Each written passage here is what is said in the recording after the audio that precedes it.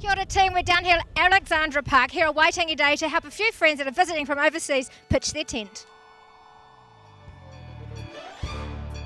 Hello, my name is Raoul. Welcome to Cirque du Soleil. As you can see, we're setting up at the moment and it really marks us arriving in New Zealand.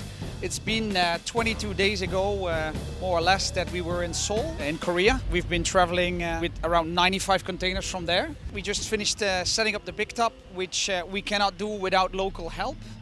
We had around 70 people to give us a hand. The big top can fit about 2,600 people. Premiere is going to be on the 15th of February.